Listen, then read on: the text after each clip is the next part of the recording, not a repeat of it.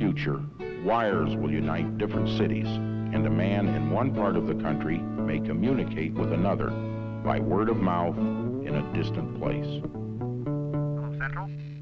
Central, will you connect me to 1-5? Do you hear me? Jimmy, is that you? Hey, talk up.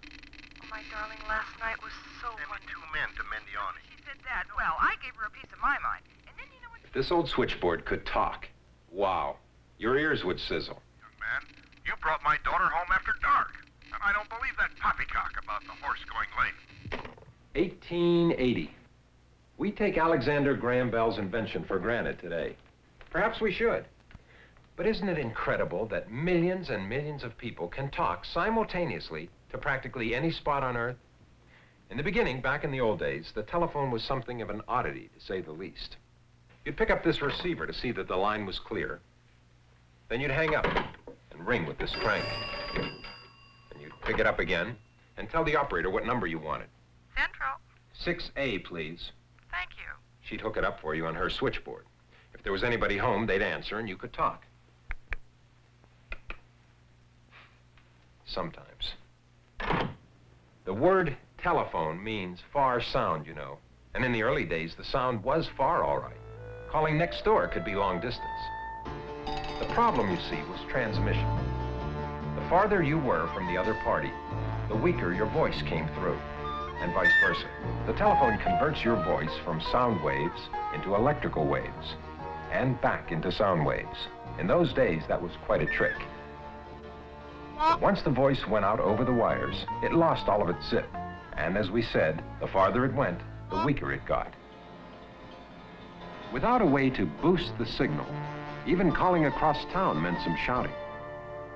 It took, however, some brilliant work by Bell Laboratories scientists and engineers to solve that basic far sound transmission problem. And here's how they did it. The vacuum tube. Invented by Dr. Lee DeForest and improved by Bell Laboratories, it literally revolutionized communications. Its job, to amplify, boost the voice signal. Relay stations set up along the way used vacuum tubes to keep the voice signal loud and clear as it raced on toward its destination, drawing the far sound nearer. Yet when wires are loaded with a lot of conversations that are boosted in strength and travel some distance, something else happens. Let me show you. You see, instead of sounding like this, 1, 2, 3, 4, 5, your voice comes out sounding like this. 1, 2, 3, 4, 5, distorted. This gentleman, Harold Black, solved the distortion dilemma. What an inspiration in devising the circuitry. Black created what he called a negative feedback amplifier. What it did was take a little bit of the distorted signal, reversed it, just like a mirror, put it back into the circuit, and run it through again, canceling out the distortion. With negative feedback, telephone transmission became literally, pardon the pun, clear as a bell. In the meantime, of course, the laboratories came up with a host of other remarkable developments. One invention, for example, electrical recording.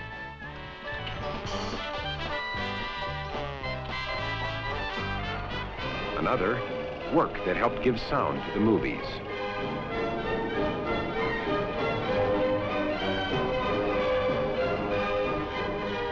Along with the contribution to radio broadcasting also came developments in shortwave. And soon they had people talking ship to shore. Reception good. Reception good. We're approximately 1,700 miles from Boston. Position 48 degrees 15 minutes north. Air to ground. Hello, ground. Hello, ground.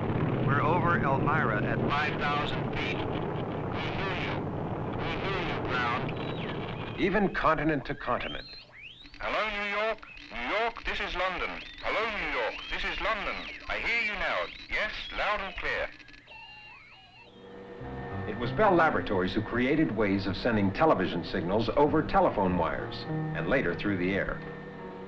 Soon those cross arms and open wires stretching across the land began to vanish. Cables got better too, and bigger.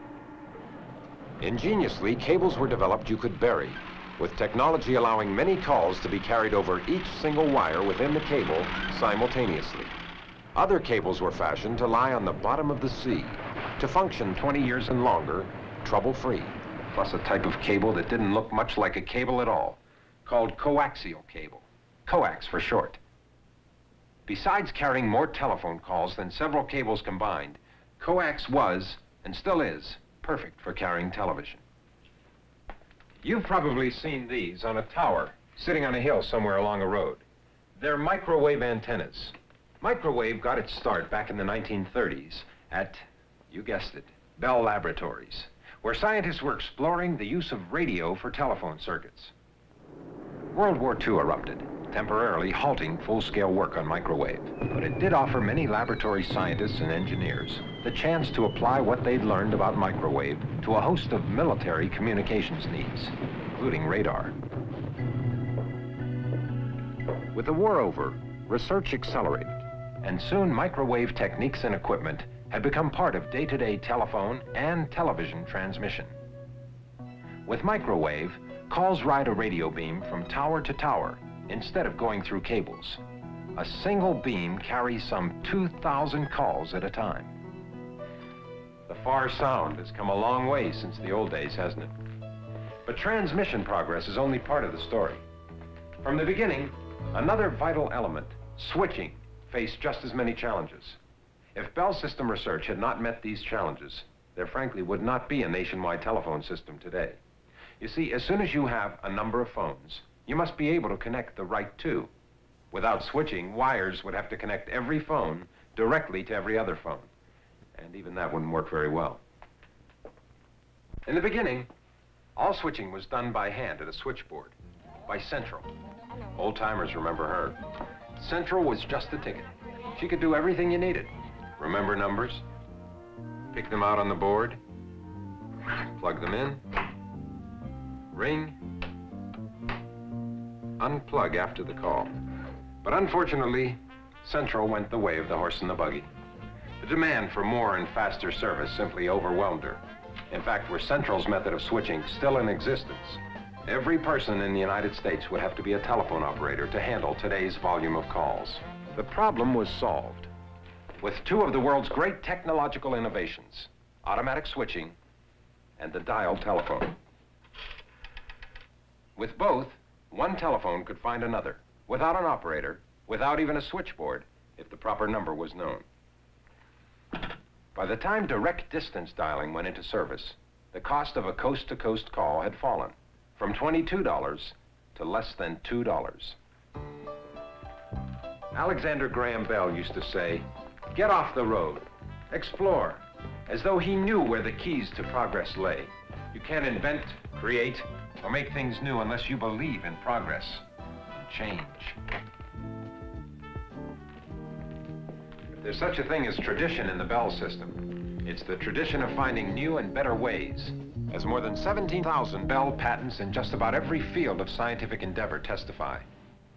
Here's an example, the transistor. Like so many inventions, its mother was necessity.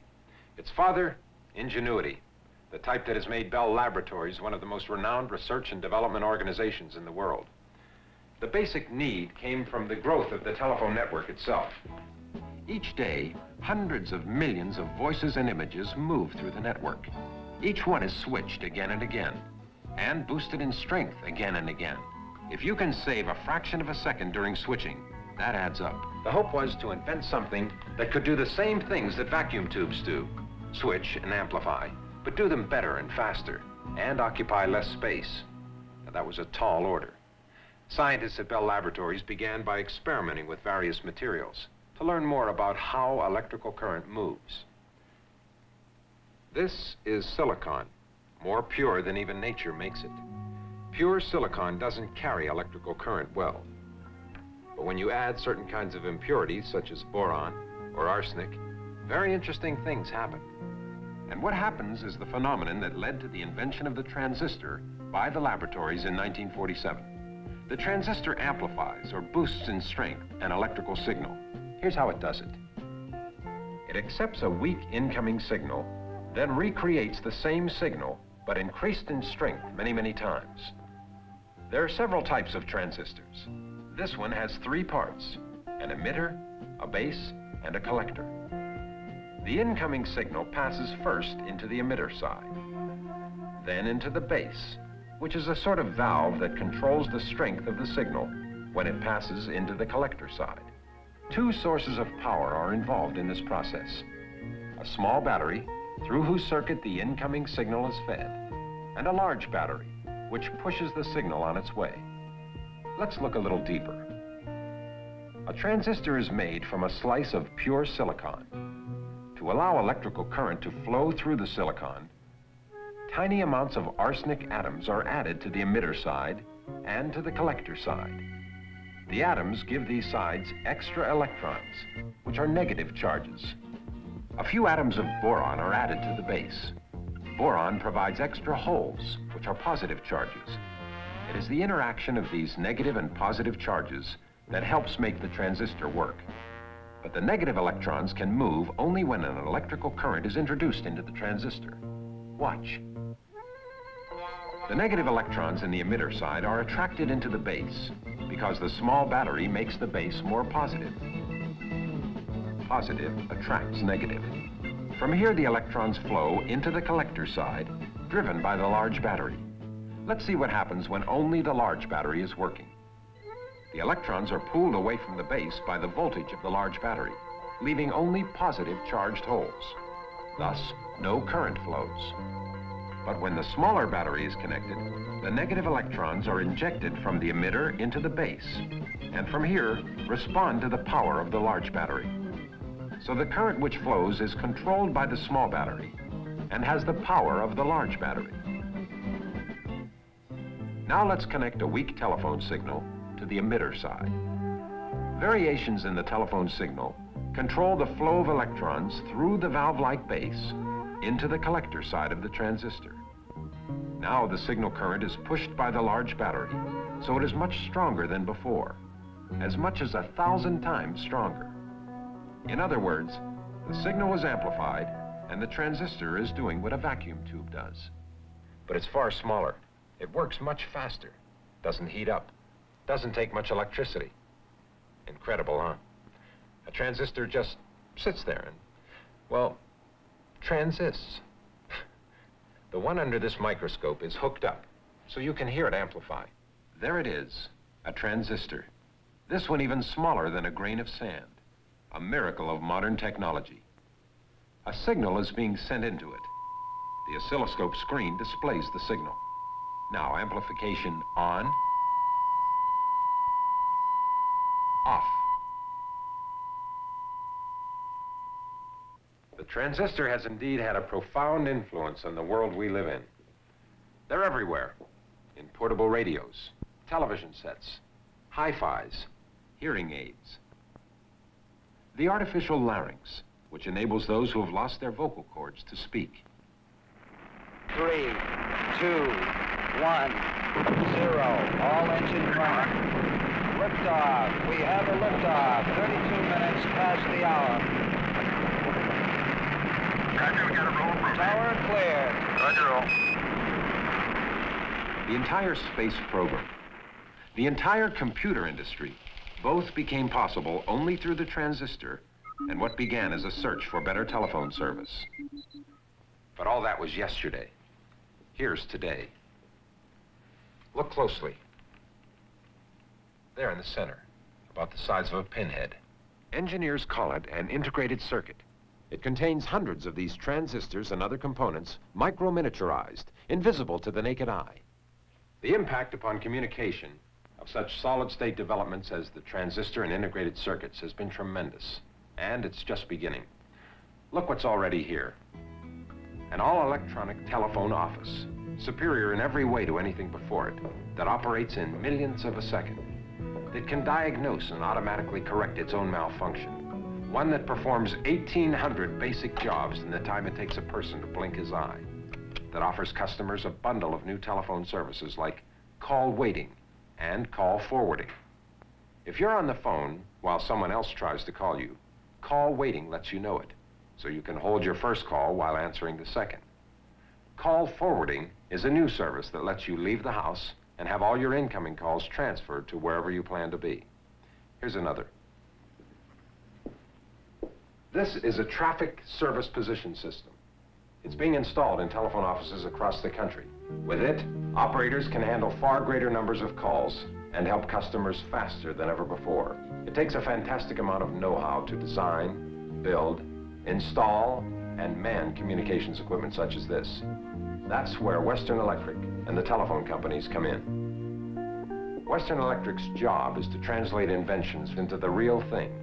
The central office equipment, the cables, the new models of telephones that people use. It's a big job.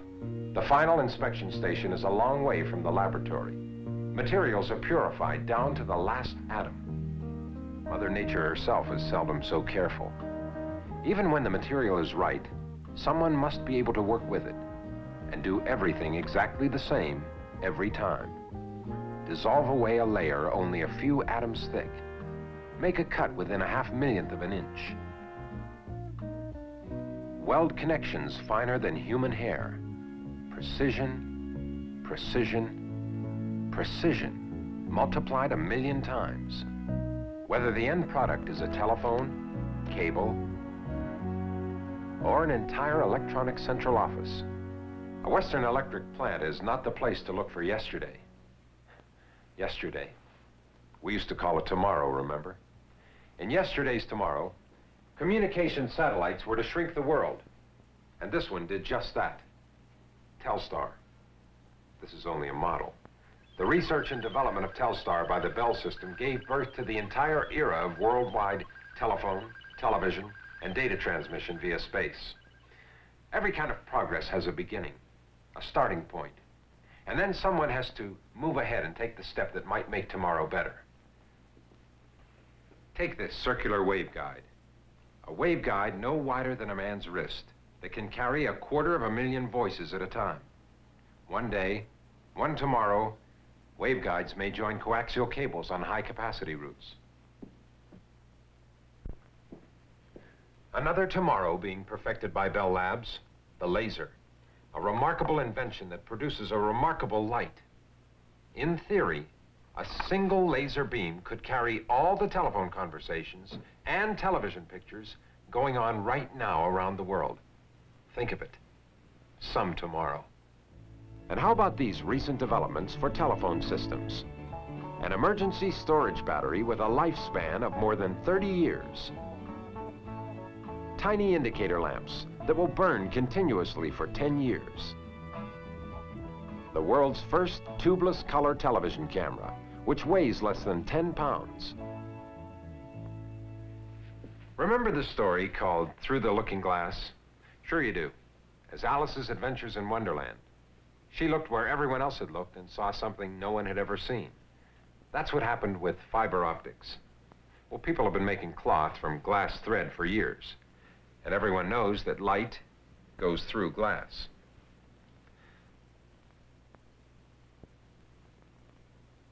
Now, suppose you took a bundle of glass fibers made into a flexible pipe, like this one, which can bend around corners, and sent a laser beam loaded with telephone calls through it from one city to another. Wouldn't that make some telephone cable? Scientists are trying to do just that. If no one tries, no one will find out whether it's practical to use glass fibers to carry millions of telephone calls. With the kinds of advances in transmission that we've been seeing, you can bet that switching research is getting a lot of attention too. Integrated circuits, tiny and wondrous as they are, would be hard put to handle millions of calls traveling down a laser beam at the same time. Several exciting areas are being explored. One involves magnetic bubbles. Everyone has known about magnetism for a long time. Not long ago, scientists found out something new about the subject. In some materials, a tiny bubble-shaped magnetic field can be formed and controlled. The field can be moved back and forth, up and down. Used to open and close a circuit, magnetic bubbles make a switch smaller than anyone dreamed of years ago.